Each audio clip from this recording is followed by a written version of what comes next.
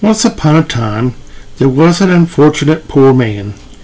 His home was also very poor, a small and empty house where mice made their nests and spiders made their webs. People tried to avoid coming into his house.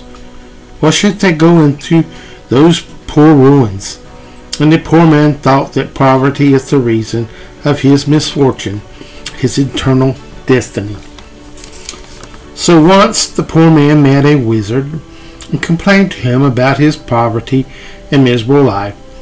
The wizard felt sorry for the poor man and gave him an unprecedented vase and said, "This is a magical vase that will save you from poverty."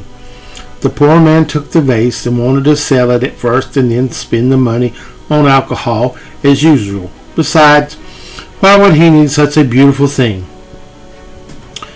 But then he started admiring the vase and couldn't take it to the market. He brought the vase home, put it on the table, and started admiring it. It's not right for such a beautiful thing to be empty, the poor man thought. So he picked some wildflowers and put them in the vase. It became even more beautiful. Not good, the poor man thought again, that such a beautiful thing stands next to a spider web.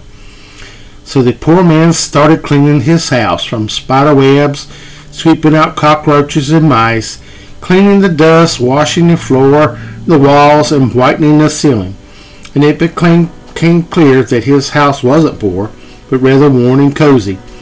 And the poor man wasn't a poor man anymore, but a hard-working host who had no time for the thoughts about misfortune. Moral of the story: in order to achieve personal growth and improve life, you must be willing to make changes when necessary.